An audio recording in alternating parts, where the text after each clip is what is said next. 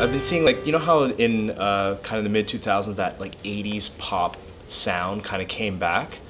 Are you noticing a kind of a revival like lately in that like late 90s kind of alt rock genre? Do you think that sound's gonna have a comeback, like your sound? I don't think so. I really don't. Oh yeah. I think because the way it happens, and you got to think about the band that impacts it. I think there's been so many bands that, like you're talking about, that are more 80s alternative feeling, and I'm sure there'll be other bands that might come back sounding like 90s, but there was something about the 90s that, sure, the beginnings of it, like the alternative bands where it just sounded like the bands like the Pixies or Nirvana or you know, Pavement, or, you know, like just the way that even like if you think of how pop music was a little bit like the Juliana Hatfields, and there was always like a really dirtiness to the sound of the recording. Like it sounded like they were in a garage and that just kind of trashy and almost terrible. Like it was always almost like mistakes and like there was weird isolation on stuff. And so, yeah, the way it sounded was almost like just really independent feeling. So it's kind of impossible to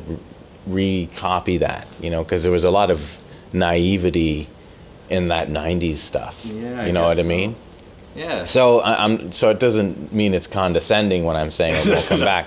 But then there was the influx of like the oversaturated, overproduced rock bands like the Creeds and the Limp Bizkits, where it was just so kind of theatrical and dramatic that it was just, you know, I don't know if people can look at that the same way, you know. And like if a new one came out, I'm sure it could in like another, like in maybe, you know, middle America, middle of the country kind of people that like that dramatic rock and are okay with that stuff. But to come back on the mainstream, it's just, I don't know if that'll happen. A similar thing with the 70s when you had, I don't know, bands like Loverboy, or for some, they always had a kind of a chip on their shoulder thought-wise of like, oh, Loverboy, you know, they were kind of cheesy maybe, you know, but they, you know, they aren't really, but there's an element of like the tight leather pants and the way they looked in the videos, and even with 80s,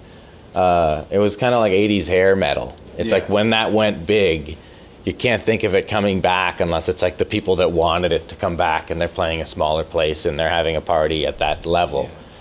When it's like part of the culture in a sense, and it's more the party than the thing, it's just, or even it's like a sign of the times. Yeah, it's impossible to recapture that without its feeling just kind of like a renaissance of that, or a party about that, a theme, you know. So I'm sure that's why 90s people love to celebrate the 90s and the music and everything, because there's so many hit songs that people love, you know.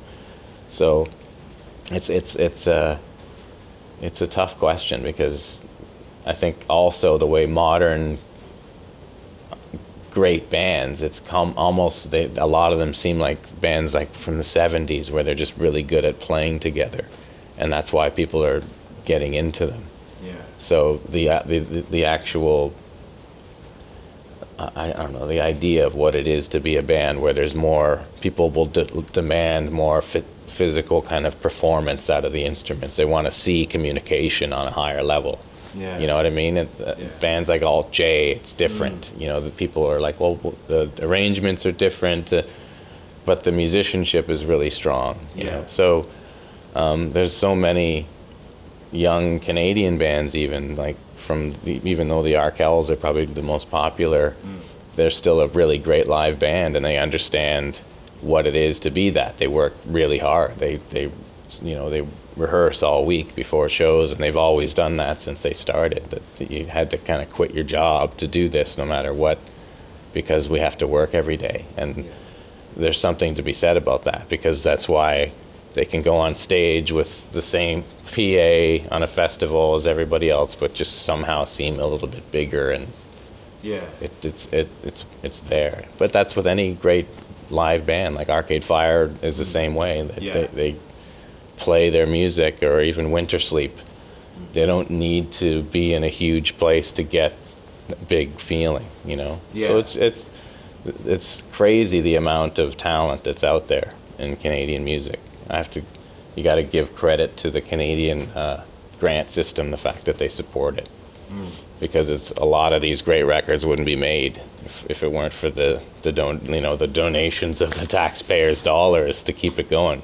And I'd be pretty proud of it, the fact that there's so many good ones.